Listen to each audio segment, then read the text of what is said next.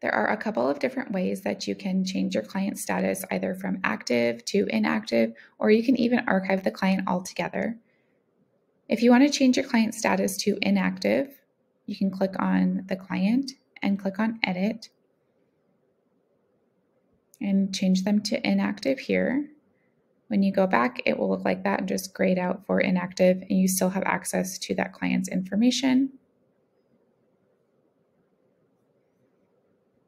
You could also change it to completed.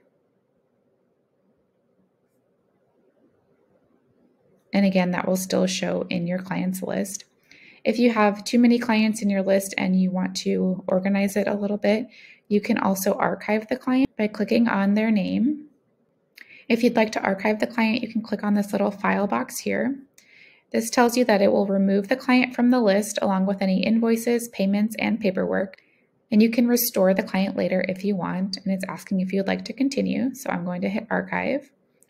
And it disappears from this list here. To find that client again, you can click on View Archive, and the client will be here.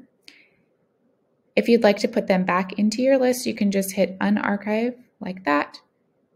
When you restore them, it will restore their invoices, payments, and paperwork as well. Then when you go back to the list, you can see that they are here back in your list.